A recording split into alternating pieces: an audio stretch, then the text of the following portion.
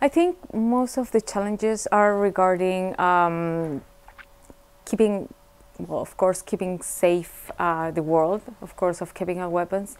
Now that we have destroyed all the stockpiles of chemical weapons, I would say the challenge is to engage state parties in be aware of not getting more stockpiles or not more chemical weapons, and engaging them is going to be, or is I would say, one of the biggest issues and concerns, because they have to understand what's the meaning of having chemical weapons and prohibiting or checking not to producing more agents that may be transforming a chemical weapon, how to control that. And if they are not engaged, it will be very hard. And I believe the Chemical Weapon Convention has a broad understanding or broad mandates that could cover a lot of activities. But if state parties and the people don't understand why is this important, probably the convention will kind of be weak, right? And so to strengthen the convention, I would say education and education to the state parties, to diplomats, but also to regular people, to civilians, students, to understand that chemicals are risky, are very beneficial, of course, for the development of the world, for new technologies and new solutions, but also they could be very risky. And there's people that doesn't think in a good way always. It's not very good people, so they might use these kind of elements to do harm. So if we are aware, if we educate, if we engage others, probably that will be the best way to go now to address new challenges.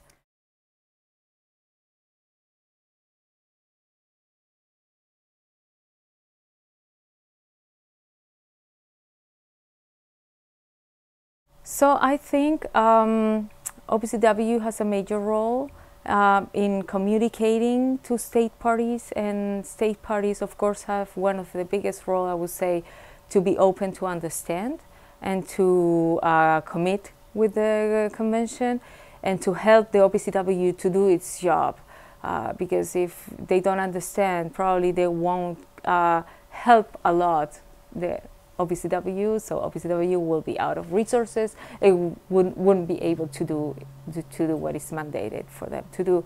So that's one of the biggest issues. And if now that we have the Chemtech Center, right, it is, I think, the belief that the Chemtech Center is the solutions for a lot of things. But to be the solution, resources are needed, people is needed, but not only people to be there at the Chemtech Center, but also people from other states to work together from their own countries and do projects maybe together. And for that, education is essential. I mean, if not, if state parties don't understand, if researchers don't understand or the importance of the convention, the importance of the OPCW, this might not work, of course. And to face new challenges such as AI, for example, that is our new challenge, but we don't know what is coming in the future, right? Now AI is a big issue, but also the more other challenges may come, and if we don't work together, if we don't understand, that's why I say education is one of the major challenges. I don't think changing the convention is one of the way to do it nowadays, maybe in the future, or addressing, what is stated in the convention. Not now, maybe in the future, but because it's broad, I would say it's good enough for nowadays, right? To face the challenges such as AI, but we don't know what it's going to be in the future. So to be aware, to be committed, we need to understand, we need education, and also to be open to new ideas, to develop together, not only rely on the OPCW that will do the job and we are okay. It's just, you know, a matter of community, right, of engaging, yeah.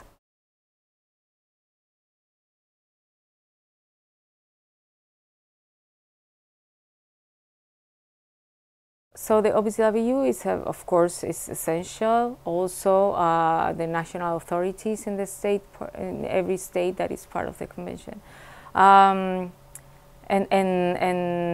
researchers, I would say, academia. You know, the whole civilians. We need to understand that there are threats out there, but also from the same elements, we can do a lot of benefits. And how do we avoid elements to be used in a bad way? So I would say, well, of course, OPCW is a major element, but also state parties and you know, I mean, the whole world, you know, to be in the same track. That's I would say.